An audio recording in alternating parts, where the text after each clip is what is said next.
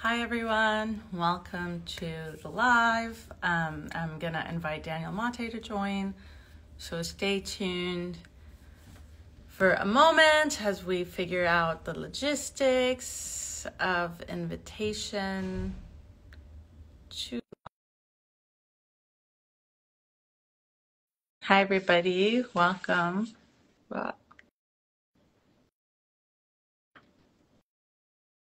It's like Instagram world. Hi. Hi, logistics solved. Logistics solved. This is my first time using like a ring light because my friend yelled at me and he's like, "You're doing all this Instagram stuff and like you have to get a ring light." So, I was gonna um, say the lighting is is noticeable. it? Is there a difference in lighting? Yeah. It's like, yeah, you stand out from the background in a way that only lighting can do. I'm just I'm just sitting in this chair. I kind of blend into it. There we go. Wow. Okay. Yeah, this is a whole other world. It's a bit blinding me, but well, Did you like put on foundation too? no, this is just my skin. So You anyway, don't you don't have like hair and makeup staff for your Instagram lives? not really. Oh, this keeps turning Why not? off. I don't know why. I don't know why. I'm like still so low tech when it comes to Instagram. I Yeah. feel my friends are always like, you need to get we need to see you in HD, and you're just giving us basic lighting, camera stuff, and I guess yeah, it all depends, how passionately you want to be an influencer. not that passionately. Yeah, exactly. That's how I feel. Um, but I do like connecting with the people. You know, the virtual world is so strange sometimes because there's elements of disembodiment there, and I like more embodied community connection. Yes. But it is a good way to reach people and have conversations. So yeah. Yeah, I it does have its drawbacks for sure, but uh, I'm a recluse and a human phobe, so it's nice to just be alone in my apartment with my phone because I don't like people. I'm kidding. I like people. I get a little scared of them sometimes. Yeah, I think we all get scared of other humans. Okay, well, welcome everybody. Maybe you're welcome to introduce yourself. Maybe say where you're calling from, so we get a little bit understanding of the geography of the world. Someone just called And us the two cutest people on Instagram, which is crazy because there's babies on Instagram. it's true, that is crazy. Um, yeah, well, we wanted to do a live for a couple reasons. Kuwait, here we go. BC, Canada, Berlin. It's always so nice. Calgary. Cambridge, Daniel, you're fancy. bringing the Canadians. Yeah, Brazil, yeah. Well, Ireland, Sweden. Oh my God, we got the whole world my here. neighbors in Connecticut, North Kakalaka. London. Yes, shout out to London. Favorite city. Okay, well, we wanted to do a live, both because we just finished doing like a 4-week Jewish healing circle, which was really powerful. And we're launching a new series called Mapping the Moment on Sunday, which we welcome you all to join if you want to be part of a community that's not through Instagram, but that goes a bit deeper. And yeah, we wanted to chat a little bit about that, but we also really wanted to talk about Passover, and Passover is coming up in like less than 2 weeks, and how we are holding Passover and everything that's happening in Palestine. And Passover and Palestine feel like very connected. So we just wanted to chat a little bit about that. I know that there's a lot of really beautiful initiatives that are already going on around anti-Zionist Haggadot and how to frame certain things. But yeah, we know that this is like a really big conversation for so many people. So Yeah, and we're going to keep in mind that lots of different kinds of people are watching: Jewish, non-Jewish, Jewish observant, Jewish not so observant. So we're going to try and make sure that we translate things and make sure that this is a conversation that's accessible to anyone. But I think Passover has always been one of these holidays that I've loved because although it's located in Judaism, it speaks to themes that affect everybody in a way that I can't think of any other Jewish holiday doing quite so much. And it's the kind of holiday, if you were going to invite a non-Jewish friend to take part in any significant Jewish holiday, you might do Hanukkah, but Passover is the one that to me has always showcased our tradition in the richest way. I don't know how you feel about that. Yeah. Yeah, I mean, Passover in some ways, right, is like the central Jewish holiday of the year. Um, so many rituals, so many deep, deep rituals. And yeah, I think it's something we talked about in our last Jewish Healing Circle. And something I've been really thinking about is, right, the Passover story, which is all about the Exodus from Egypt. It's about, right, oppression, liberation, Moses, Pharaoh, the parting of the sea, like all of these, right, because you can talk about the history of it, but you could also talk about it in terms of like the metaphor and the symbology of it. Those are things that I think have influenced like most of the world, really, in so many different communities in so many different ways, right? So in that way, it's not just like, oh, this is a Jewish story, but it's actually also a very fundamental story that has informed so much of culture, informed so much of other religions as well. And I think, yeah, the teachings around oppression and liberation, every year, sadly, they're still so relevant because our world is still so broken. Yeah. I think of the Bob Marley song Exodus. I think of the Black spiritual Go Down Moses, which we sing at my family Seder, which is like one of the great freedom songs of all time. And that's from, the Black, I guess the church tradition, but in the times of slavery and Jim Crow, like it's such a, and then there's the psychological kind of individual or intra-individual lessons of Passover that I've always been interested in. Like Egypt, the word for Egypt in Hebrew is Mitzrayim, right? Which Mhm. means at least it's derived from narrow, tsar, so it's like the narrow place. Yeah. And we all have these narrow places within ourselves, and so every time Passover comes around, I find myself thinking about global issues. I find myself thinking about my family and the culture of my family and the trajectory of my family and our history and where we're going. And I find myself thinking about myself and the year I've had and the year I want to have. So it's just it's it's it's a it's a nested Russian doll of meanings that you can find. What's your favorite Passover teaching? I mean, of the I was two just of gonna us, you're ask you by that. far you're by far the more scripturally um, well read, and I mean, you went to yeshiva. You've studied this stuff very, very, very deeply. So Yeah. let me start with you so that we don't get off on the foot of ignorance. Yeah. Yeah. I was seeing someone in Arabic. It's Masa, same root as for destiny. Yeah. Egypt, it's Masa. Um, yeah. And what you said, right, about the um, Mitzrayim, right, like it in Hebrew, comes from the Tsar, the narrow place, which, right, in Hallel, which is the scriptural like praise verses. One of the things that we chant is Min hametzar karatiya anani b'merchaviyad, right? Like from the narrow place, I called out to God, and God answered me with expansion, which is a very strong kind of imagery for Passover as well, right? Because it's like going from constriction to expansion is so much of the teaching, and obviously it's like the desert.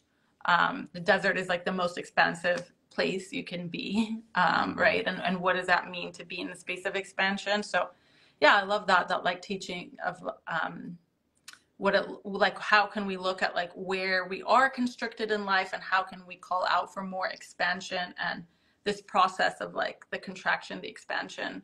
Yeah. Um, Though that's just in response to you. I don't know what my favorite teaching, because there's so many favorite teachings of Passover, and every year for me it feels so deep.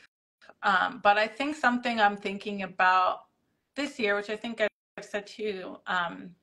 There's an Egyptian Jewish woman. She passed away years ago, but Jacqueline Kahanoff, and she talked about she basically, she was born in Egypt, and she has a really powerful essay about what it means to be a Jewish person celebrating Passover in Egypt, because right, the whole story is about like liberation from Egypt in some way, but like she was like, but Egypt is my homeland, and this is where my Judaism belongs. Kind of like an And, Israeli celebrating Yom HaShoah in Berlin.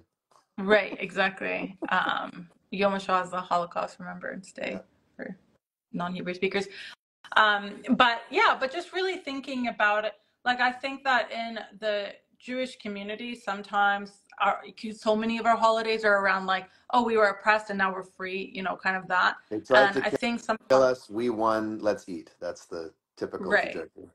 I think that sometimes there's like this, because that narrative is so strong, there's not as much examination of like, well, who's the oppressor and who's the oppressed, and who's the enemy and who's not, and we just kind of take these stories and we're like, well, of course we're the oppressed, so then hooray, And I think, especially just thinking about that story of this Arab Jew who was talking about Egypt and Passover, like it really makes me think about, especially in the Passover, the characters like Moses and Pharaoh, like it's not like, oh, this is Pharaoh and this is Moses, and like we're on the team Moses and then that's it, right? It's more like we really have to examine who's been made to be like the enemy, and what the construction and the psychological and obviously then physical impact that becomes of that. And yeah, just really thinking about the way that in that story, right, Egypt is kind of seen as the enemy, and then like there is sometimes this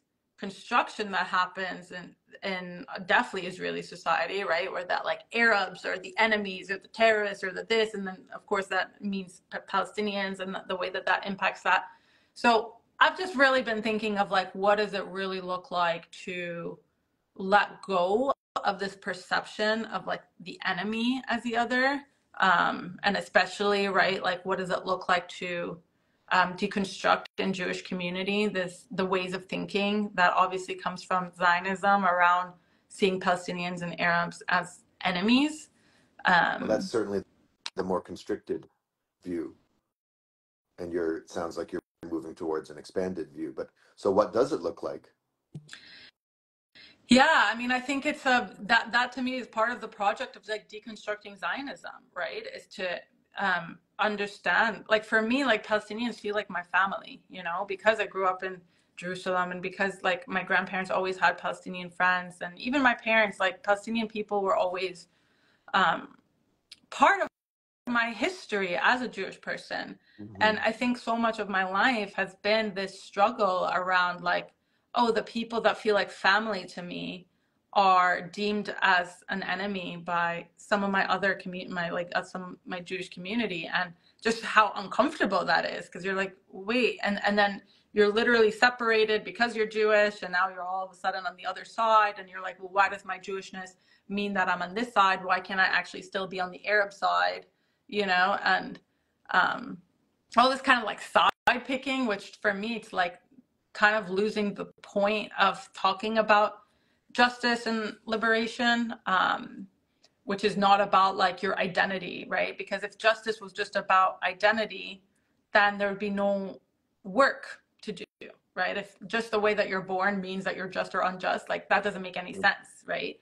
For me, justice is about the choices that you make. It's about the responsibilities that you take. It's about all of that, right? The shared values.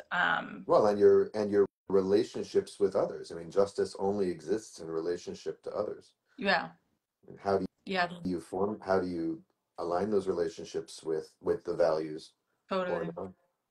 You can't be just. If you lived in a cave, there'd be no sense in talking about justice. It's true, right? Yeah, the way that it's relational. Anyways, what are you thinking about for Passover? What's your favorite Passover teaching? Well, I've always liked how into the psychology of the characters the story gets. It There's a lot of reactions and responses throughout the story, and I actually wrote a song like 13 years ago now, maybe, that has become like a hit tradition in my family. We sing it every year in place of just telling the story. So there's a part of the Seder. So Seder means order, and one literal meaning of that is just the order of the ritual dinner. There's, certain symbols and certain things, and then there's the telling of the story. It's kind of the centerpiece. It's called the Magid, which means the telling. And in place of just telling the story, we sing this song, which I wrote. It's about like 12 minutes long because it goes through the whole story. And it's called They Didn't Like It. And every single verse tells some part of the story, but it ends with the chorus where somebody doesn't like something. So it starts with, you know, we used to be slaves in Egypt, and you know what? We didn't like it. Like it kind of sucked. And then Pharaoh saw that, or heard a prophecy that a Jewish leader was going to rise up from among these slaves. And you know what? He didn't like it. So what did he do? He put out an edict. Uh, I think the lyrics are, so he ordered up an edict, which is another word for law, because he had seen the future, and the future that he saw, he didn't like it. And then Moses' mother sent her baby down the river in a basket of reeds, and she didn't like it, but that was a considered response to the edict. Mm-hmm. And then Moses grows up in Pharaoh's castle, or Pharaoh's palace, as his son, and he sees a guard beating a Hebrew slave, and he kills him right on the spot because he didn't like it. Now that wasn't a response, that was a reaction right in the moment, and it's an understandable one. But then we get to wrestle with, okay, how would I react in that moment? And just on and on and on through the story. Moses sees the burning bush, and the burning bush commands him to go lead his people to freedom, and Moses doesn't like that. Then he goes, tells Pharaoh, let my people go. Pharaoh doesn't like that, and on and on and on. So I really like that aspect of it. It's very, it's a drama.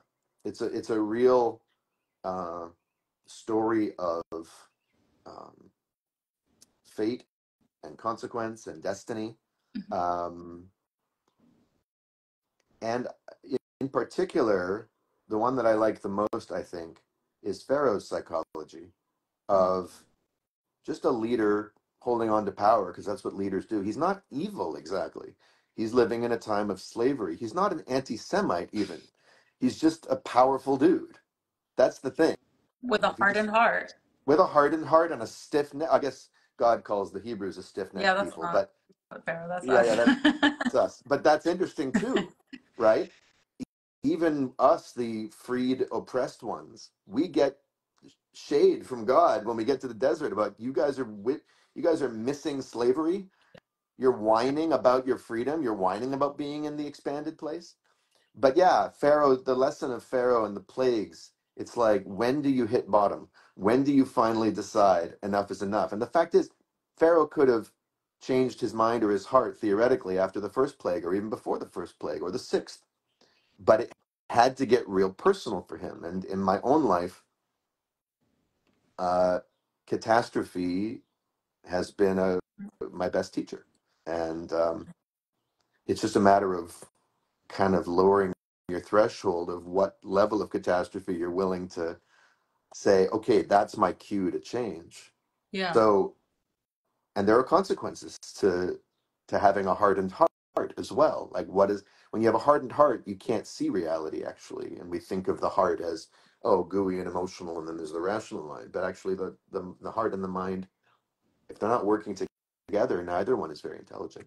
Yeah. So that's what I would say are the Yeah. ones that resonate the most. And I love that about catastrophe, that sometimes we actually need catastrophe to awaken. And that's something that's so harsh about this human life, is that um, there is something, and I recently had acupuncture where this woman, the acupuncturist, she showed me the word for catastrophe in Chinese, and she was like, okay, let me show you, and she wrote it down, and she showed me in the letter form of like part of what the teaching of catastrophe is, that there's basically two options, right? Because catastrophe awakens you to a pattern, and then you have the option of either releasing that pattern or spiraling into that pattern. Yeah. But it kind of highlights this moment of choice. And I think that, just to also just be explicit as the time that we're in, and this is something that, Asaf Eliashalev, who's just came out with a book about the Black Panthers, the Mizrahi Black Panthers, who wrote a Haggadah, and a contemporary Haggadah, contemporary retelling of the Passover story. So for those who don't know, this is a group that took its inspiration from the American Black Panthers, Yeah, but these were formed in Jerusalem, Arab Jews from Arab lands, yeah. from Morocco, Yemen, all that, and opposed the white Jewish Israeli power structure from within. Yeah. Yeah, and so part of in the Haggadah, they're actually rewriting the Haggadah. Yeah, thank you for writing Jacqueline Kehana's work there. Thanks, everybody. You're also on top of it. But yeah, they cast the prime minister at the time, who was Golda Meir, as Pharaoh, and talking about the Israeli state as being this like kind of new Egypt in that story, right? Kind of this new oppressive regime, and I think that's so interesting, especially with taking all these themes, right, about like Egypt, the desert, the promised land, like all of that, right? Because especially for a lot of Arab Jews, it's like they were promised coming into the promised land, and then they got there and they're like, actually, this is not the promised land we were promised. And actually, right, like they, in the Arab mind is like, right, the Ashkenazi establishment, they called it, right, which was really the main kind of oppressor. But definitely, I feel in this moment, right, like the Israeli regime is definitely the Pharaoh. Like, I think that there's kind of no question about that. And I think if we're kind of applying the Passover story, right, it's like, well, I like what you said about catastrophe, and that for Pharaoh, it had to get personal. It's kind of like, I think this is a question that we all have, is like, what is it going to take? What is it going to take, not just to end the genocide, which is obviously critical right now, but also just like, what is it going to take for Palestinians to actually be free Mm-hmm. in their land? Mm-hmm. Like, where is Moses? Where's God? Right? All these kind of questions that, and like, what's gonna, like, yeah, where's the Red Sea parting? Yeah, and what is it going to take for Israelis to wake up out of their addiction Yeah. to because you want to talk about a constricted place. Israeli society used to have a more expansive feel to it. There was room for genuine aspirations to peace. There was room for advocacy for a peaceful diplomatic Wait, solution. what are you talking about? When? Oh, 70s, 80s, back in my day. I mean, there were people like massive protests from the start of the Lebanon War. Groups like Shalom Achshav had standing. You had groups like Meretz, people like Yossi Sarid and Shulamit Aloni. There was a counterweight to the very constrictive heart. Now, maybe these people were naive and thinking that Zionism could coexist with equal rights. I'm not saying they were correct, but in terms of a humanistic um, strain in Israeli society that would mourn and be horrified by what's happening right now, I think that was more present before, say, the second Intifada. I feel like things have. I mean, you're from there. You would know better than me, but Yeah. that was my perception when I lived there in '93, for instance, for 10 months. To I me, yeah. I think there's a bit of an illusion there, Mm, which I think is a very North American narrative of like, oh, Israel used to be good and now it's gone really bad.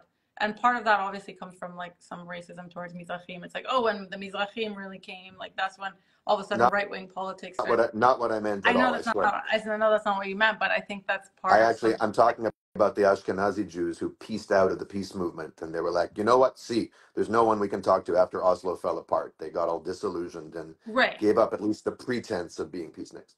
But that's also kind of that narrative that Oslo was in some, or like the Oh, peace agreements that were totally, building towards Oslo were totally. in some ways Yeah, actually peaceful, which they weren't. And I think that, yeah, I mean, there was a lot of, um, yeah, I mean, obviously, there have always been anti-Zionist Israelis, that's for sure, who have been organizing with Palestinians. Like that's since the creation of the state 100%. But I think in the kind of like peace, I actually personally I see more Mm. anti-Zionism happening now than what was happening in like the 60s or 70s. I mean, That again, it seems to, depends, but yeah, in a that, formal structural way. yeah. But I guess what I mean is, could you imagine 20, 30 years ago that these pop songs that are actually openly calling for the annihilation of all Palestinian civilians and the murder of international Palestinian celebrities, was the Yeah, culture itself so constricted and so openly bigoted? Or it seems to me that was confined to like settler groups, and everyone else was just kind of like mildly like, oh, we wish we'd like to have peace or quiet or whatever. But it yeah, wasn't so bloodthirsty.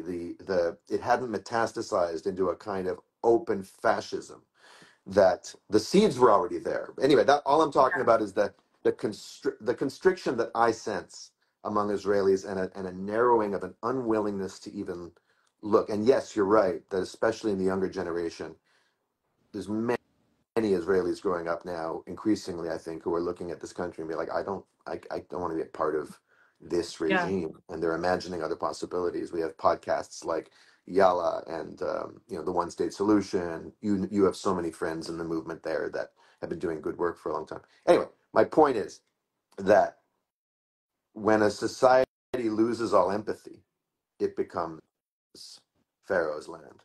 When a yeah. society, The hardened hearts. the hardened hearts, the gallows humor, but it's not the gallows humor of uh, say the Jews of Russia suffering pogroms or in the ghettos. It's the gallows humor of the executioner. Mm-hmm. You know? Yeah. Yeah. Well, just to respond to that, and I love people are like, oh, we love to see you guys disagree respectfully. For sure. I mean, we have to have conversations and talk about narrative because, and I'll talk about more because I think Passover story is so much about storytelling and narrative and how we hold narrative.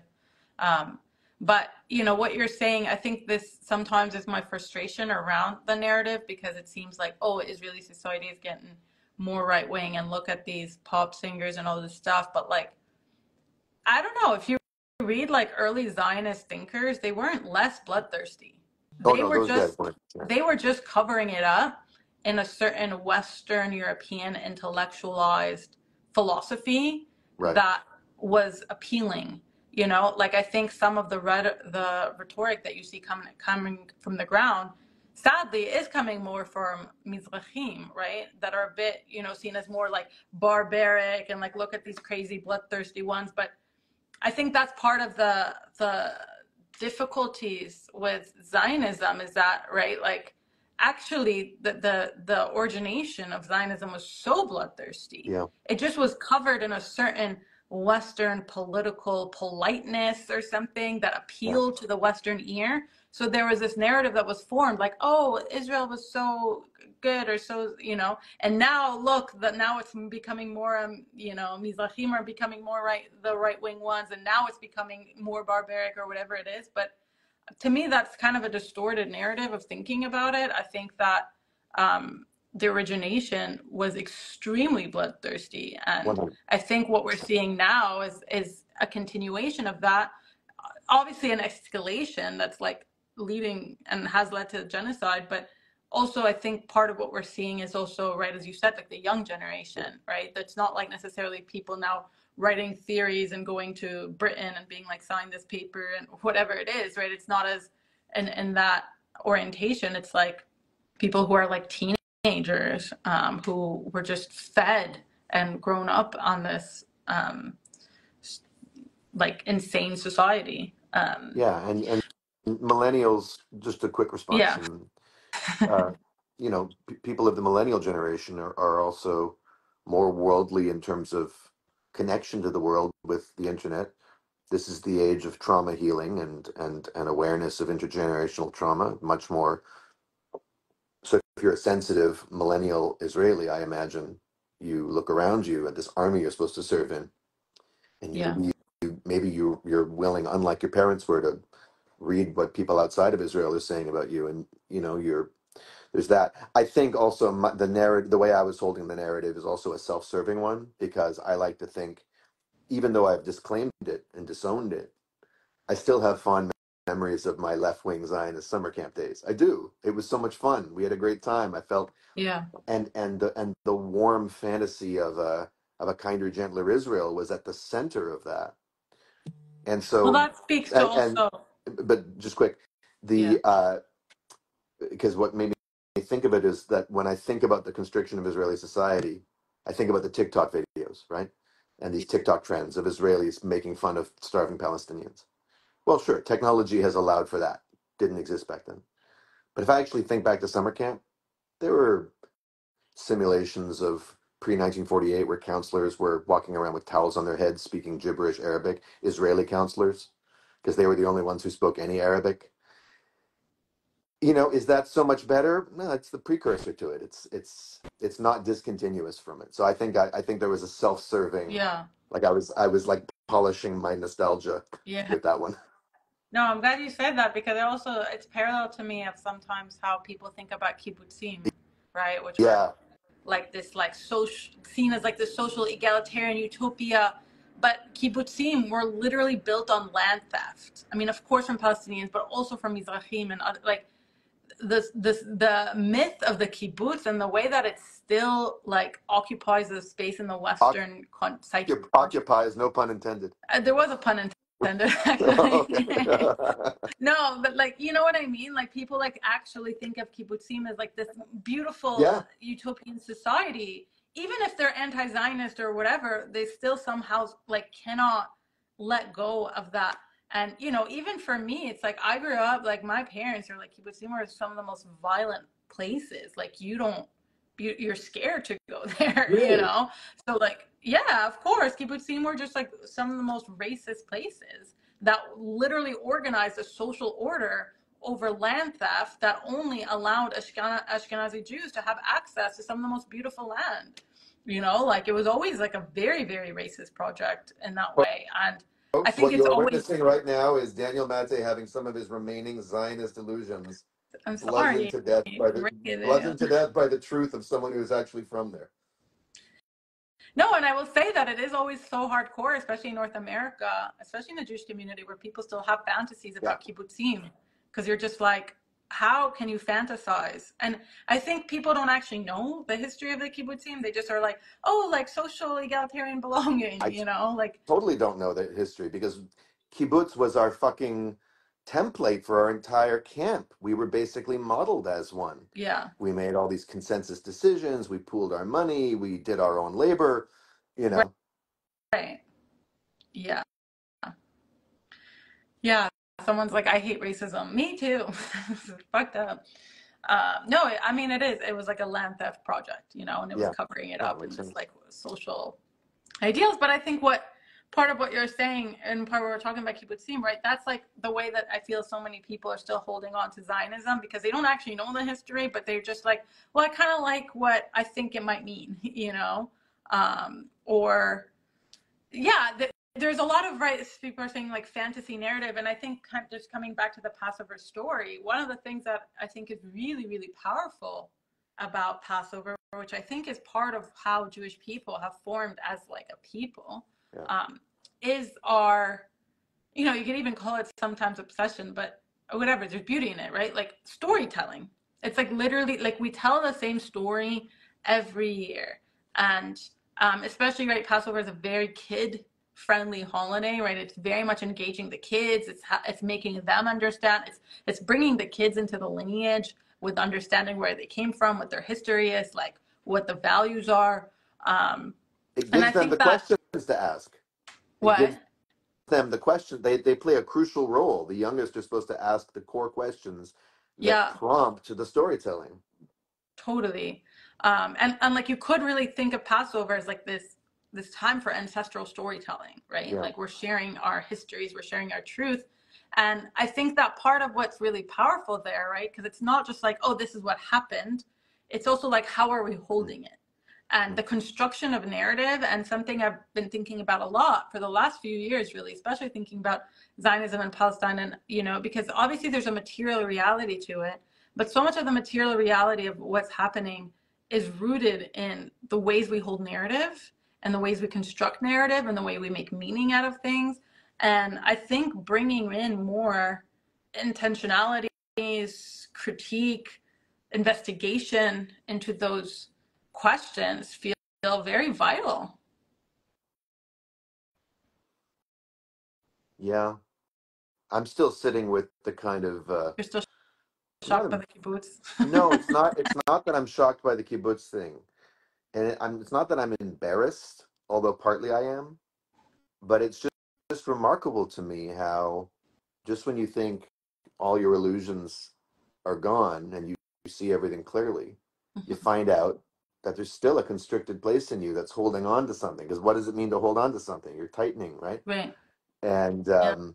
obviously, I mean, it makes total sense to me. But to think about the kibbutz I lived on, and to think that this entire time I was there, it's very likely, and I'm going to go look up the history of that one if I can find it, because I think there are maps of where old previous Palestinian villages were that were, turned into Jewish settlements. To imagine that I didn't know and didn't care to know, Mm.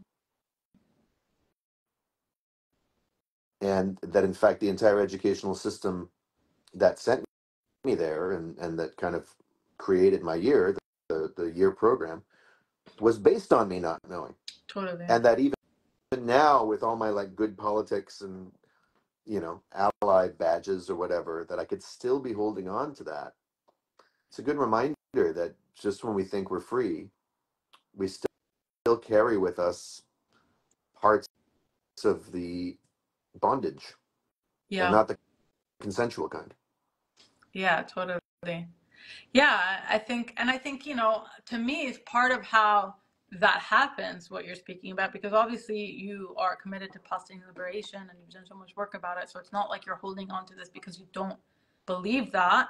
It's more of just like the way that the narrative was shaped and was told and was imparted onto you is actually very vicious in its Yeah. psychological manipulation, because I do think that sometimes there is it's like, yeah, all this like history and presence of violence is like covered up by very, very vague social ideal words. Oh my Like, God. oh Yeah. yeah, and I think Zionism has done that for so many people, especially the American public. It's like, oh, like freedom, just like Zionism is about freedom for Jewish people, or like they just kind of use these like very vague words that then people can't really disagree with, because you're like, well, I'm not against that value, We or used to, sure, equality.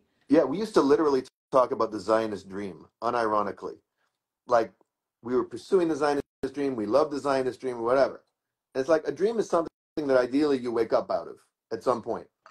And we weren't willing to recognize that it was actually a nightmare. It was a nightmare in the making for us, for Jews. Mm-hmm. If it wasn't already, it was already a nightmare for your side of the Jewish world in in huge ways that you've spoken about so eloquently in many places, and it was already a massive nightmare for the people who used to live there. Someone in the chat said something about releasing defensiveness in those moments where we realize we're still in, and I feel like actually the lesson of like Pharaoh, maybe that's the best way to sum it up. It's that there's a cost to defensiveness. Mm-hmm. When someone comes to you with an invitation to be expansive, what is let my people go? It could sound like a terrorist demand if you're in power, right? That Yeah. that's the defensive way of hearing it. Let my people go. But if you're not being defensive, how would you hear that? You'd hear that as let that addiction go. Let the thing that doesn't actually serve anyone go. Mm-hmm. Now, I'm not saying that's what the Torah says about it or the Talmud or whatever, but that's what comes to mind for me. And then instead of hearing it as an invitation to be a free land, Yeah. Pharaoh heard it as a threat to something that he thought was important, and so he tightened his grip, hardened his heart, and got defensive. Mm-hmm. And defensiveness is something that I know very, very well. It's a real reflex reaction for me, and I don't even know I'm doing it. Yeah. Other people know. Other people know I'm doing it, but I don't know I'm doing it Well, because until I do. there's a there's a familiarity and comfort, and there's almost like the narrative becomes more important Yeah. than the felt experience. Yeah. You know, I think that that's what happens a lot, right? It's like we're like, well, this narrative is right and I need to fight for it even if I kill my soul to do it, right? And that's where it kind of gets really vicious, where we get really disembodied. And yeah, I guess one of the things that I wanted to also talk about is the role of trauma, because a lot of the ways that I think of the Passover story, right? Because it's like, okay, the ancient Israelites were slaves to Pharaoh in Egypt, and then Moses came and liberated them across the Red Sea and all of that. But part of the teaching is that they didn't actually go straight to the promised land. They actually they weren't capable of doing Yeah. that. Yeah. They had to be in the desert, to wander in the desert, because, you know, the desert is a very, very potent healing space. Like, that is actually where you let go of all your burdens and, you know, all the things that you're holding on to. And I remember I was actually in a desert with a friend. Maybe it was like last year, 2 years ago. But one of the things for Passover, you know, we always go to the desert for Passover. And one of the things he said is just like, the desert makes you lighter. It makes you remember that you don't actually have to hold on to so many things that you thought you needed to hold on to. And there is, right, even the word for desert in Hebrew is midbar, which is I think there's such a powerful word, which the word basically means min davar, like from the word, which obviously the word is a word of God, which actually right before going to the promised land, they go to receive revelation, to receive the Torah, to receive the word of God. But I think that there's something really interesting there of like, you can't really hear and you can't really understand things when you're so caught in the narrative or what's been happening. Like, you actually need to go to the desert, you need to empty, and you need to let go, and then you need to be able to like hear, like that's only how you can hear the word of God. And I think the desert, you know, for so many traditions and for so many prophets have been the place that prophets run away to listen more deeply, right? Because then they're not distracted by everything else. They can really like be in that expansiveness and like listen more closely. So that's something I've also just been thinking about, you know, that like, especially right with the story of the Jewish people. I mean, obviously there's many stories of Jewish people, but a lot of the times, right, that the narrative is framed like, okay, from the Holocaust to the state of Israel, but where's the desert space in between, right? Like, 3 years. where's that space? 3 years is not enough. You know what I mean? Because it's like Holocaust trauma, and you can speak to this more because I don't have that in my lineage, but from what I feel from people, it actually is so intense. It's so intense to work through. It's so intense to heal. It's not just like, oh, this happened and happened however many years ago and now I'm over it. Like, there's a massive, massive rupture on Jewish bodies. And I, you know, for me, part of being anti-Zionist is actually also loving Jewish people, of saying like, why, like, for the life of God, like, who thought it was gonna be a good idea to militarizing like the Jewish people right after one of the most traumatic moments, right? It's like, we need space for healing, and we need the desert, and we need to rest, and we need to feel like, you know, like, so this is something that I'm constantly also thinking about, is like, what is that space of the desert? And yeah, curious what your thoughts are on that. Yeah, it's like giving a group of people with the world's worst PTSD a bunch of bombs and machine guns and being like, go heal your trauma with this. And you can see that, you know, the Israeli military is so paranoid. There's been countless incidents where they kill their own people because they think they're Palestinians, or because they're Mizrahim and they appear Arab and they're Palestinian, and, you know, but like, it's not actually as accurate and targeted. I mean, of course we know this, but like, Or it's because actually, they're being taken hostage. But that's a different question. sure, but there's so much paranoia in it because they're constantly on edge, and it actually turns into like a really psychotic society. Yeah, totally. Well, the desert thing is wonderful. You know, I'd like to think that America has served in some ways the purpose of a desert space for some of us. We came here, and what did we do? We When you say we, you mean I mean Jewish people? Ashkenazi Jews from Europe. Okay. You know, like the descendants of the Holocaust, mainly. Um, I mean, this may be totally rose-colored glasses as well, you know, but we made art. We we joined another society and tried to hold on to our traditions while never being a majority anywhere, except maybe here in Brooklyn and parts of Manhattan. Um, yeah. So, but I don't know. I mean, I think you're absolutely right. I don't have much to add to it. That you need space to integrate trauma of any kind. You know, it makes me think like my favorite state in America, not like the culture of it or not where I would want to live, but the state that I love being in and driving through the most. I mean, up there in the top five is Utah, Mormon, Utah. My favorite place in the world is Arches National Park near Moab. Nice biblical name.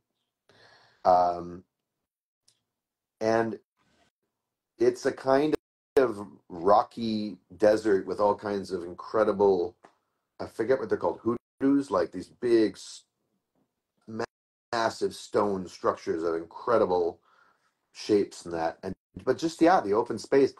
And after a pretty big catastrophe in my own life, the breakup of a marriage, I got in my car and I drove straight there without even knowing where I was. I was heading to New York, but someone told me you got to go through Moab, and I went there, and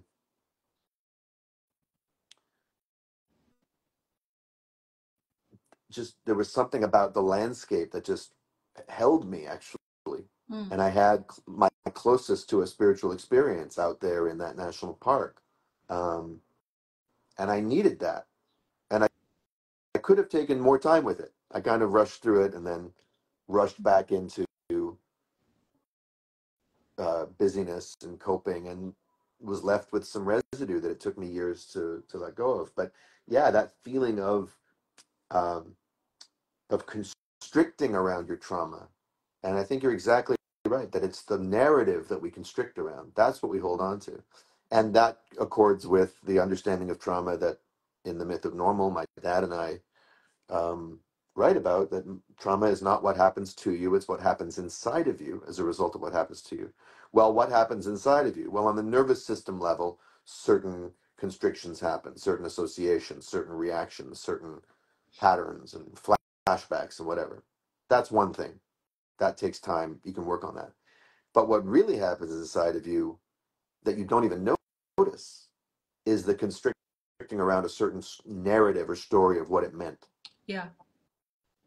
I got taken advantage of. I'm the victim. I can never let that happen to me again. These people are all like this. I Totally. can never be that way again. I can never be that open hearted or that open. And we make decisions not about the past, not even about the present, about the future. When I say I can never be open hearted again, or I can never trust again, whether trust myself or trust someone else, I'm not putting that decision in the past, even though it's based on the past. I'm not putting that decision in my present. I'm putting it in my future. And now I'm living into that future, which is a very constricted future. I can't be like that. And whatever that is, that was a part of my birthright. Like that was a part of who I was when I was born. Yeah. And now I have to section that off and put it behind an apartheid wall inside myself. Yeah. Well, I think this is where, for me, obviously spirituality is such a big part of my life. And I think this is where, especially the Western kind of educational system has really robbed us of um, a lot of intelligences that are so fundamental, Mm, because it's like so often we think of the world as like this external world and it happens to us and we navigate whatever kind of happens to us without really understanding. For me, if like someone to ask me what is spirituality, like the way that I would describe it is that there's an internal world, right? There's something happening inside, and that matters. And that tending and cultivating the internal world has an impact on you and the external world, right? So like this way, and what do I mean by an internal world, right? It's like what happens when we close our eyes. It's our thoughts, it's our emotions, it's our insides. It's literally our internal self, you know? And we were so taught that that is controlled by the outside. Oh, I think this way because I read about it there, or, you know, like we think that it's just like we're getting things from the outside, but obviously we're also emanating it from, you know, the inside out. And I think that this conversation around narrative to me feels really important, because the ways that we held narrative really, I mean, we see that in our personal life, exactly in that example you spoke about, right? It's like, if that's how the meaning that I make in it, and that's the narrative that then I attach to, it almost doesn't create a possibility for something else to happen. No, it rules it But out. you know what I mean? And so I think it also just to like the power that we have in holding narratives and the possibilities that we make possible through the ways we hold narrative, you know? Like, I really would love for Passover this year to really be an investigation of how we hold narrative, and when does narrative turn into ideology, Mm-hmm. you know? Mm-hmm. Which is different than having ideals, but an ideology is constricting around your ideals and then imposing them on reality and saying, I refuse to look at reality unless it conforms with my ideology, or I'm willing to bend, twist, distort, and abuse reality until it fits my ideology. And, Yeah. you know, Zionism, you know, I have a song that I think I've shared it on Instagram before. I mentioned it on the Bad Hasbara podcast the other night, where I took Herzl's "If You Will It, It Is No Dream," Mm-hmm. you know, "In Totsu Enzo Agada," and my lyric is, "No matter how you will it, it's still a dream if you can't see reality for what it is and what it always was. Yeah. Your ideology is only as good as it's actually connected to the full picture of reality." I Hmm. want to ask you about the implications of what you just said for activism, because I've heard you speak about this, and I wonder if you can kind of expand on it. But and so I'll pose the question, Okay. and then I'm going to go take one of my customary little breaks Okay. while you talk to the people in the chat. I'll entertain the Yeah, people. Yeah. What's the but question? but the question is this: like, if tending to the internal affects the external, well, activism is about affecting the external. That's what we're trying to do. Free Palestine is not heal our inner wounds and feel better about our Zionist history, Hmm. or feel nicely toward the Palestinians. It's like fucking free Palestine, the actual physical material Palestine. But what you're saying leads to, if we want our activism to be the best activism it can be, we might want to do some inner hygiene around what we're carrying, and that's going to be different for each person. Yeah. And I stop short of giving advice to anyone who's Palestinian in this moment, unless I talk to them in depth and can hear where they're constricted. But I have no advice to give about what they should be thinking or letting go of. That's just not my place. But generally speaking, I would love to hear you talk about the connection between doing that inner work and Mm-hmm. being a better activist. We mentioned this in the Myth of Normal about how in politics the right tends to take their trauma and idealize the oppressor, like the daddy, and want to become that. And the left tends to just react and go against, right? And Yeah. both of those have their dangers. Anyway, that's my question to you. Hang out with the folks. I'll be right back. Well, can I start answering, or you want me to wait for you? You can start answering. I'll try to listen from the other room. Okay.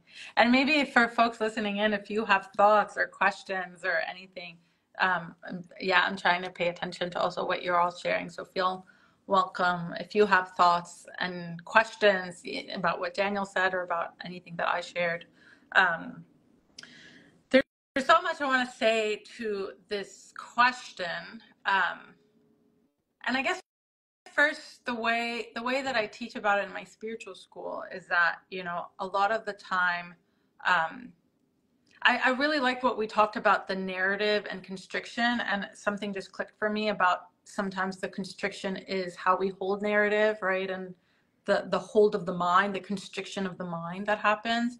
And, I think even in justice movements, sometimes we have this view or this vision of what we're fighting for, which is absolutely necessary, right, to keep us motivated in this very, very long and hard fight.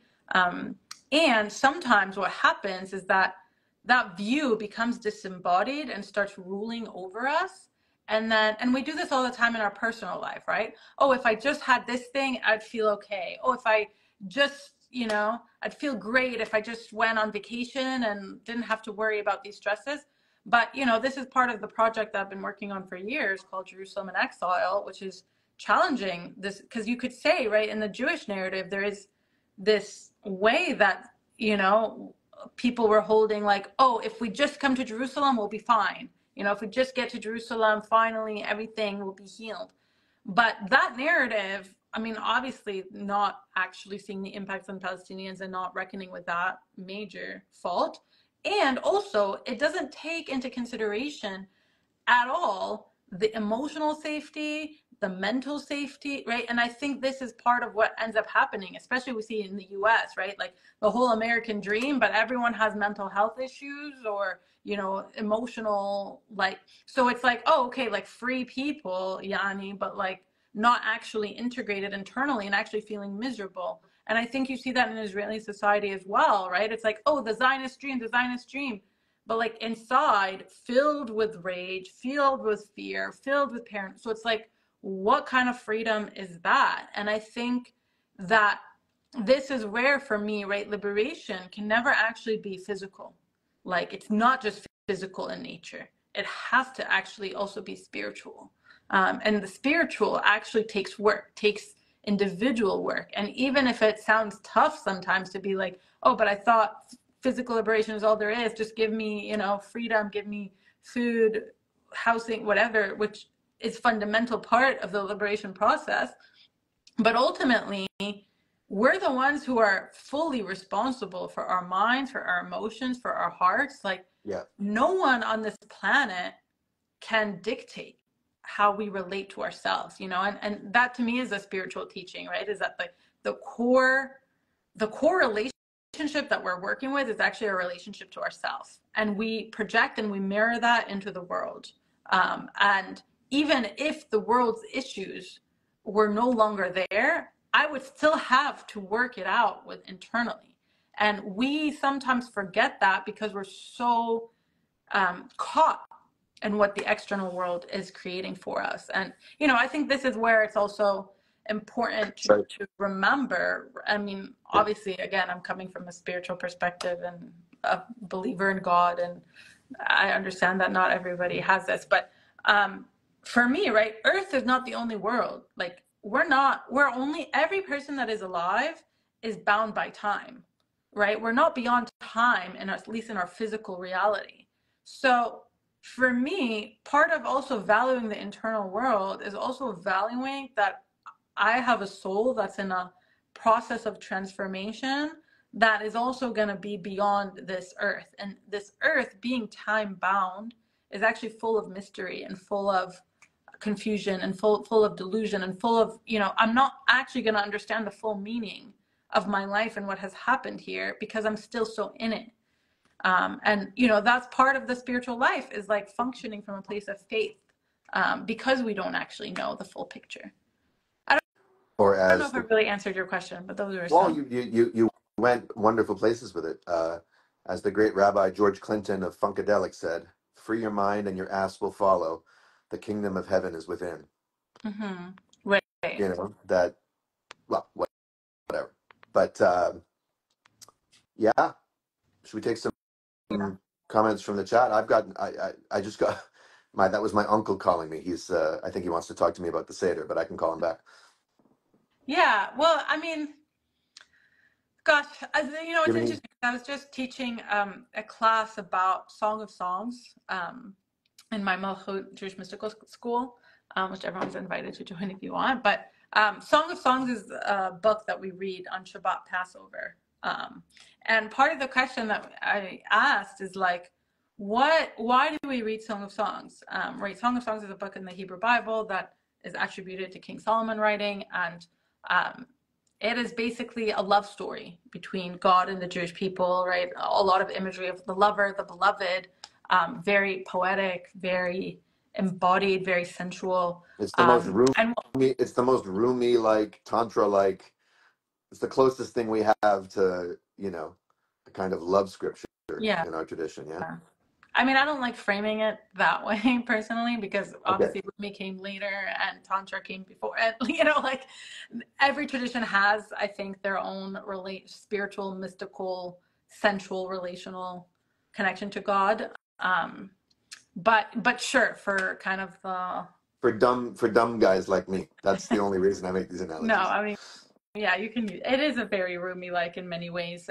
But anyways, just thinking about the wine appears there so many times, and obviously in Passover we have drinking the 4 cups of wine. Mhm. And I just connected the two together today because one of my students actually offered this of like, right, because the wine that we're drinking in Passover, like part of what I've been just thinking about is especially Passover, the story, oppression, liberation, right, understanding all the dynamics of it, like where does God fit into that picture and where does relationships and love fit into that picture? And this kind of connection with love really brought it home where it's like, oh, when we're drinking the wine, we're actually, right, wine is not just the physical wine, but it's also like both in Judaism, it's held as like the power of transformation, right? Because it goes from grapes to wine. So there's a whole transformation process there. So there's something about transformation. But it's also, right, this like kind of depth of intimacy, right? As like the wine represents intimacy with God and that lovership and understanding God as a beloved. So anyways, that was something I was just thinking about in terms of the connection that just landed for me this morning. But I want to Beautiful. hear also more about your Passover teachings and what parts of the Magid, which is the Haggadah story. Yeah. Well, I don't really have any prepared, but one just occurred to me. Sure, yeah, emergent wisdom. Yeah. Well, emergent something. We'll see what it is. It's just like it's like a little thread of something. Sometimes when I notice a double meaning to something or two ways of interpreting something, I follow the thread and I find that there's something Mm-hmm. there. Um, it's a little subtle, I think. But so in my family, when we talk about the 10 plagues, we always modernize it. Like I come from a social justice family. My uncle was a Greenpeace activist for many years, so the environment is very present in our Seder. My dad's been an advocate for Palestinian rights, so we've always included some of that. There's been some arguments and disagreements about how much weight to give it or how to You talk put about it. olive There's on your people. Seder plate Uh, for do Palestinian. we should. I want to make sure we do this year. That's a We custom put that we sometimes we put Jews. an orange, for the whole feminism thing. Yeah, Because a rabbi once said that a woman belongs on the bima, the pulpit, as much as a orange belongs on the Seder plate. So a lot of progressive Jews said, "Okay, challenge accepted." Um, but when we update a lot of things, and we try to relate it to the modern world. Um, and when it comes to the plagues, we have a list of like 10 modern plagues. You know, hmm. Do you and put Zionism as one? well, no, but that's what I'm wondering about because I'm looking for what is the analogy to plagues. Mm. So yeah, but that's the kind of thing we've put: oppression, racism, so on and so forth, right? Yeah. But that's a different meaning of the word plague. If you look at what the plagues are, the kind of plagues there are in the story, in the Magid, frogs, hail, darkness, blood, uh, they're sort of natural, So but they're important. consequences of something that visit themselves upon the people and try to wake them up, you know? So I don't think Zionism actually fits that Mm. category. Like Zionism is a curse of a kind, like it Mm-hmm, does hmm. fit one description of the word plague. But I'm talking about things like like the epidemics of mental illness is a plague on our society. The epidemics of maybe cruelty. Yeah. But no, but that's not even it. Like consequence, like what are the consequences that are visiting themselves upon Israel? You know, Yeah. uh, um, and what is it going to take to wake people up? And so, like, looking in our lives for like what chickens are coming home to roost. You Yeah. could say that October 7th is Yeah. a it's something being visited upon, like breaching the borders of the false sense of security, and it's reality asserting itself. Right. And it is the natural, unwanted consequence of years of policy and refusal to wake up out of these illusions. It's the wages of constriction, you could say. So Right. looking at it that way would mean that we'd have to look beyond the obvious plagues and kind of squint our eyes a bit and look closer and say, what are we suffering from that we're not willing to admit we're suffering from? You know, Yeah. just taking like a harder, like just a slightly more precise look at that. I wonder if that could yield something. Yeah. No, I like what you're saying because right plagues are supposed to come and awaken. Like they're supposed to like be in some ways like this harsh thing that then I'm like, wait, what am I doing? Yeah, Right. And yeah, I don't know. I was just like struck by right the whole "Let My People Go," which one year, I actually did a "Let My People Heal." It was like a Jewish healing um, conference, which I was like, okay, that feels like the truth for this moment. come It's on, like Hadar, missed opportunity. If we'd known each other back then, you let my consult the we can lyrics. still No, no, no. Come on, let my people grow. grow. It's Let supposed my to people grow, heal. as opposed to it, because it rhymes. It Yeah, sounds just like go. let my people grow. Let my people I don't grow. love the word grow. I don't know why. Neither do I, but it's so damn catchy. Let Anyway, my go ahead. people grow. I think let my people heal honestly sounds better. Maybe. But anyways, I'm just thinking about the parallels between like let my people go and let Gaza live. Um, just feel very connected. Um, like they feel like the same request on some level, you Oh, know? Uh, oh yeah.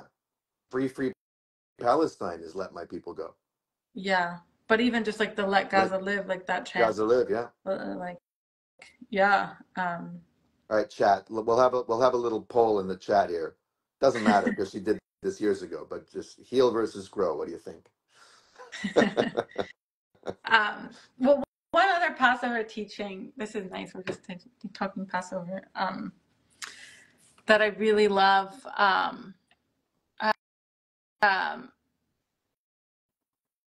yeah, yeah. Sorry, I'm just looking at the chat. So, this is something that is, I think, one of the most powerful teachings for me about Passover, which the Hebrew, right, says that we went from being Eved Paro, being slaves to Pharaoh, to being Eved Hashem, to being servants of God, which is the same root, Eved, in Arabic as well, So right, which yeah, can mean, Avadim Hayinu, same yeah. root. We were slaves. Yeah. Mm-hmm. Yeah, so Avadim is plural. Aved is like a slave, but it could also be a servant. And I think that it's really interesting of thinking about the transformation process. Because sometimes, and this is to me one of the big critique of like kind of Western freedom, right? Where the West is very much like, oh, freedom means doing whatever you want. It's having no relational accountability, having, just you decide what you want, and that's freedom. Yeah. But actually, I think that ends up being a very harmful um, understanding of freedom, right? Because when we let our desires just do whatever they want, like what kind of freedom is that? We're just then slaves to our Mhm. desires. And I think that's kind of the Western psychosis is like just full on hedonistic culture that's just like, well, I'm doing my desires, but why don't I feel better? Um, versus I feel like the more traditional spiritual understanding of freedom is that like actually freedom is about a certain level of service, right? It's service to God, which is really Mm. about service of humanity and service to people, service to land, service of something, right? Like I need to know what I'm in service to actually be free. Um, Mm. Mm. I, Yeah. I was just looking up there's a Joni Mitchell lyric that you just reminded me of. This is from her song "Come In From the Cold" from 1991. She says, she's talking about her youth, her idealistic youth, probably in the 60s, Yeah. which was a time of freedom and shaking off shackles and individualism and hedonism. And, she says, we really thought we had a purpose. We were so anxious to achieve. We had hope. The world held promise for a slave to liberty. Mm. Freely I slaved away for something better, and I was bought and sold. And all I ever wanted was just to come in from the cold. Yeah. Freely I slaved away for something better, and that idea of being a slave to the liberty that's sold to us and then sells us as Mm-hmm. commodities Totally. on the so-called free market. Right. And I think that's part of the trick, right? And it's a hard one. I think we all fall for it in different ways, where like something is like sold as freedom, Yeah. but it actually keeps us chained. And it takes us time to wake up. And, you can think that very much about the Zionist project, right? Is like something that was sold to a lot of Jewish people as freedom, but actually keeps us bound to oppression in a really, really toxic way. So Or to quote another Canadian, Leonard Cohen, it looks like freedom, but it feels like death. It's something in between, I guess. It's closing time. yeah, it's true. And I feel like closing time is coming for Zionism. Yeah, amen. Hopefully. I mean, I think that's like, right, that's also part of the spiritual liberation, right? Is being willing to go into the unknown. And psychology says this as well, like, right, when do we give up a pattern? When the presence of that pattern is actually causing unbearable pain. And we say the fear of the unknown is something that is easier to face than the pain of the Mm, presence, you know, mm, because I think that so often we're like, we get so scared of the unknown and something new and something different that we're just like, well, we have to stay to what's happening now mhm. because I can't even afford to think about things being different. Better the But at a certain better point, the devil you know. Better the devil you know than the devil you yeah, don't. That's what they say. at a certain point, right, right, the presence becomes way too painful and you're like, I need to just let go and I need to Yeah. go into the desert, into the unknown, and actually whatever happens, at least having the possibility of liberation. Yeah. Yeah, well, that's always been the way for me, and it's a matter of, like I said, lowering the threshold of what it takes to get there. I think that might be one sign of maturity, Mm-hmm. where you actually learn the lesson of, oh, I remember this. This doesn't get better Yeah, if I continue down this road. Like yeah, that's God's law, or the law of the universe only wins about 100% of the time. right, So I can fantasize that I can game the system this time, but yeah, being and then and maybe that's one way of thinking of being a servant of God, just letting yourself be commanded by the way it is, mm-hmm. not necessarily but having some spiritual mission and being a missionary and out there, but it's like you obey. And we're living in a society that says do not obey anything except Right, the police, because they're here to keep you safe and free or whatever. But like, don't honor any limitations. You can be all you can be. Just do it, so on yeah, and so forth. Don't. And um, as a teacher of mine has pointed out, limitations is what makes life. mm-hmm.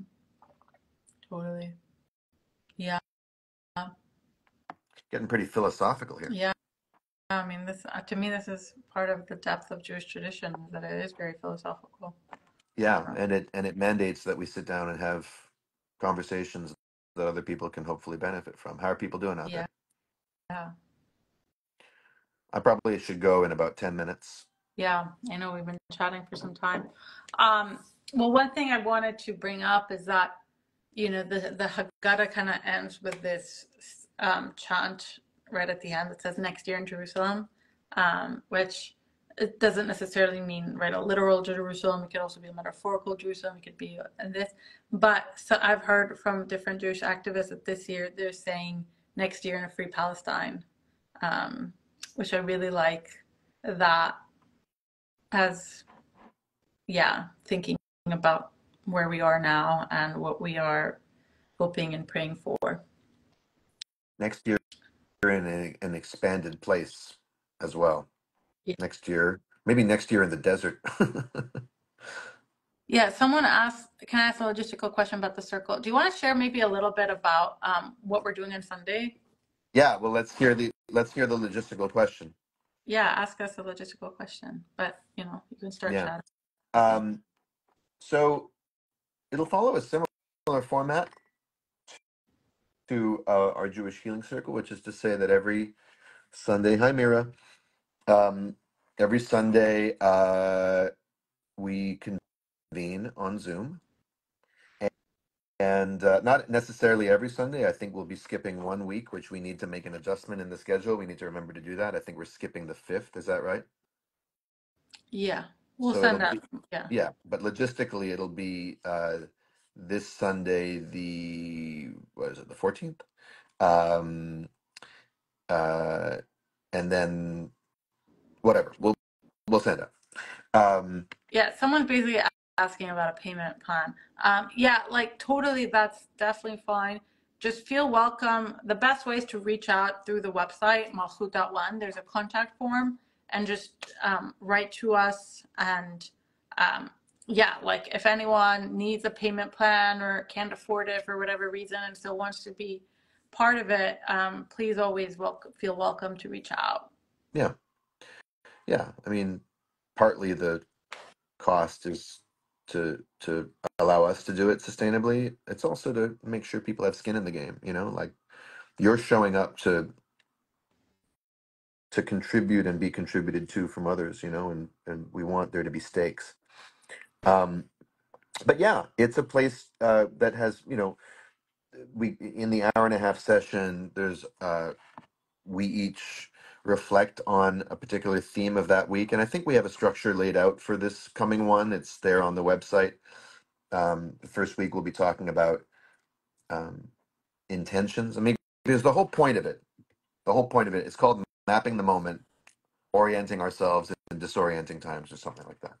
And that's going to look different for each of us. But I think we're in a time that for a lot of people feel bewildered by. And one of the things that each of us does in our social media presence, each in our own way, is try to give people some coordinates, some ways of navigating the current moment. And we thought if we joined forces, it would be a really potent, concentrated container for that. And so we'll be looking at different approaches to how to make sense of the current moment. I was saying to you last week, I think, Hadar, that there's usually when we think of the word Seder, which means order, we just think about it in terms of like a menu, like this happens, then this happens, and this happens. But it's also about making order out of things, out of chaos. Mhm. And there's many ways to do it. There's no right way. So we're going to be sort of speculating or wondering about what kind of order could we make out of the current moment, and the relational field of the group will really help with that. Mhm. We'll look at the way our minds interpret things, the ways, the narratives we're holding on to that would keep us from having a more expanded sense of meaning in the moment.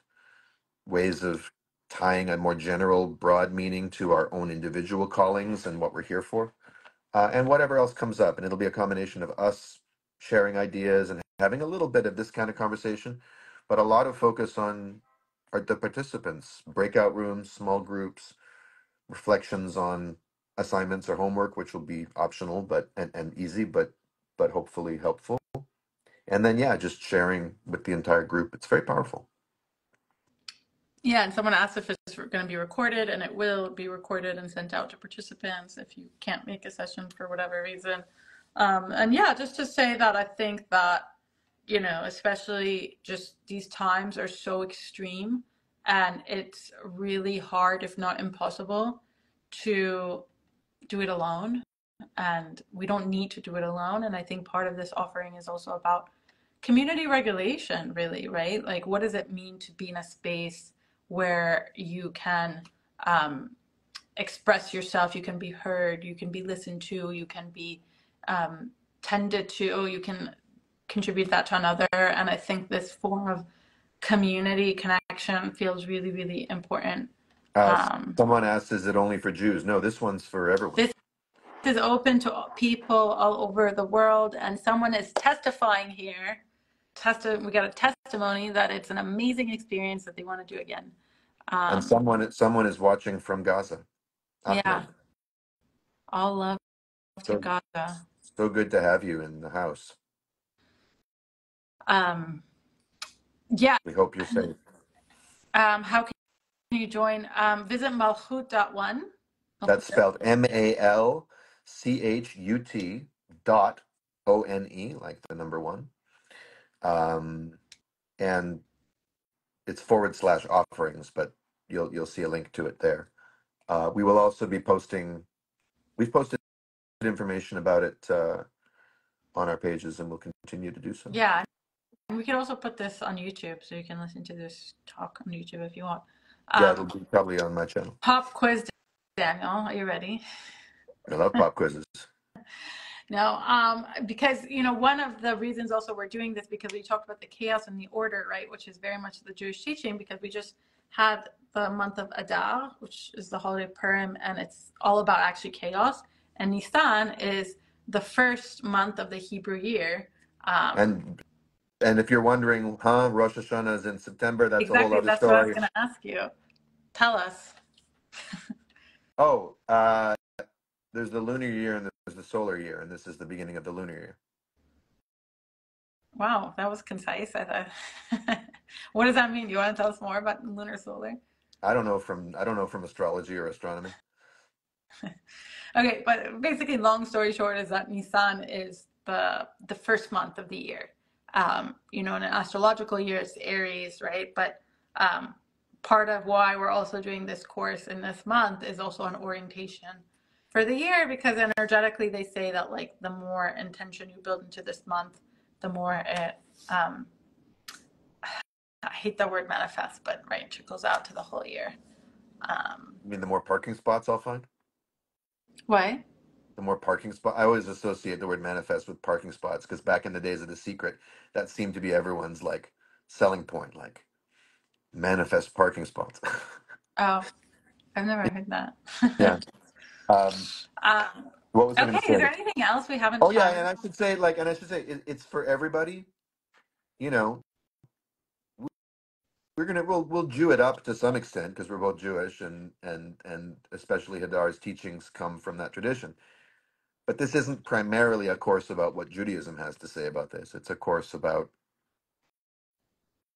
what's possible in this moment. But Yeah, if you like the enrichment of some ideas that come from our tradition, then even better. yeah, totally. Is there something you want to close off with, just teachings of Passover, or just, yeah, and yeah, something you want to leave people to think for Passover?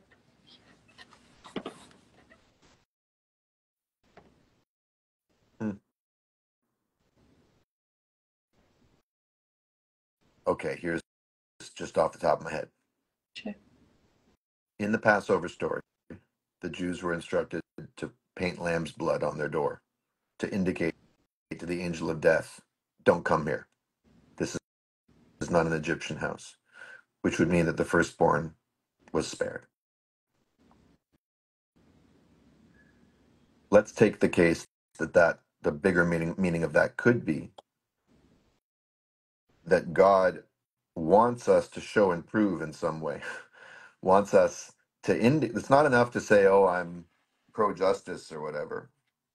I sympathize with the Palestinian plight. Mm. What is that lamb's blood for you? How do you show your values rather than just profess them? And not to say that the angel of death is coming for everyone who doesn't, but the angel of something is coming, the angel of consequence, the angel of at the very least, the angel of regret. Like, damn, I really wish I had something, you know? Yeah. So anyway, I think that was pretty good for an improvised Yeah, teaching. I like that. If I knew anything about the Bible, I could be a rabbi. You brought the lamb in. I love the lamb. Um, Yeah, well, I would say two things. I think my favorite section of Passover is the Halach Ma'anya, which is Mm. the Aramaic um, prayer, right? Because the matzah, part of the matzah is like the poor man's bread, The right? bread That of hasn't, affliction. yeah, Yeah. the bread of affliction. And part of what we say in Halach Ma'anya is like, this is the bread of affliction, but there's also a prayer in there that like, for all those who need and all those who are hungry, that God provides for them. And I think that, right, also that kind of dedication in the Passover Seder that, um, which we have a lot in different Jewish prayers as well, but like that God really is the abundant one and can provide for all. And, you know, sometimes it's like, yeah, we show up with our values, we show up with how we can, but sometimes everything we do is not enough, right? And I think it's also kind of like that prayer that God, who is the all powerful, the most merciful one, like can actually step in. And I think especially about the famine that's going on and the deliberate starvation of the people of Gaza and just how intense that is, and to really, yeah, that prayer for nourishment, physical and spiritual. And then the other thing I will just say is about um, taking risks. Mm. You know, I think that sometimes for a lot of people in the Jewish community, they're scared to um, do something for a holiday that feels like it's going against the religion or whatever it is, or they're like, oh, I don't know enough, so I can't do this thing, or, you know, whatever it is. But for me, part of being Jewish and honoring the Jewish lineage is also um, to understand that it's a evolution, right? Like it's not like, oh, this is just what happened and this is what we do now because of that. It's like every generation, right? Bechol dor vador, like the Passover Seder says, that like every generation a person has to see themselves as if they were part of the story. And I think that every year the meaning of Passover and the narratives and how we hold it, like it does get updated, and Yeah.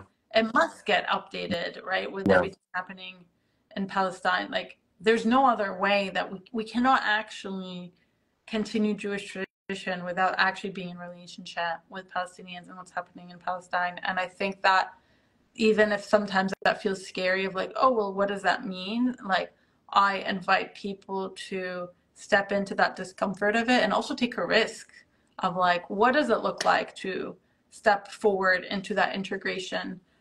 Because I really do believe in my heart that part of, you know, ending Zionism and the liberation of Palestinian people also has to come with the liberation of Judaism, right? And the liberation of Jewish people from the hold that Zionism has on it. So to me, like the more that we find pathways of actually connecting our Jewish lineage with Palestinian people and Palestinian reality, the more we're kind of carving space for that possibility. You know, you just gave me a whole new way of thinking about that. Bechol dor vador, that in every generation we should see ourselves as, because I've always heard that as a kind of burden. Like in every Mm. generation, I should feel guilty that I wasn't there, and I should pretend that I was there, and I should act as if God sent me out of slavery. And that just, it's like, well, I wasn't, God damn it. Like, so what do you want from me? But that's one way of looking at it. That's a defensive way of looking at it. An inviting way of looking at it would be, I need to pull the story to me. I Mm. need to look at my life right now as if Egypt is here, as if Moses is here, as if Pharaoh is here, as if plagues are here, as if there's a burning bush I'm not seeing. You know, I don't have to go anywhere in my mind in order to place myself in the story. I have to place the story in myself and see what's so in the light of the story. That's what stories are for, as opposed to some kind of historical role play thing, like a video game where like I imagine myself coming out. No, like bring the story here and see how here looks different if I do that. Yeah, and I think that's part of why so many people find religion boring, is Yeah. because they hold it as like a historicized view of what happened. But Yeah. that's like to me, religion is exactly that, right? Is like actually in the present. How is this relating to me now? Good way to go Okay, out. well, Good what? way to go out. Yeah. Thank you, everybody, for coming. Thanks for everyone for sharing their thoughts and comments. Thanks, Daniel, for doing this live with me. Thank you, Hadar. And you'll make me a collaborator on this, yeah? Sure. Yeah, we'll save it so you can watch again if you And want to. I will put it on YouTube. Okay, great. And everybody, subscribe to the Bat Hasbara podcast if you haven't yet. Me and Matt Lieb are having fun over there with not very fun things, but people seem to find it useful. So, Okay, well then subscribe to my Substack too, because there's a lot of really nice things going on there if you want well, writing. I was just going to say that. No. No, I'm kidding. I'm always bad at promotion, but yeah. Okay. Talk to Bye, you soon. guys. Bye, Hadar.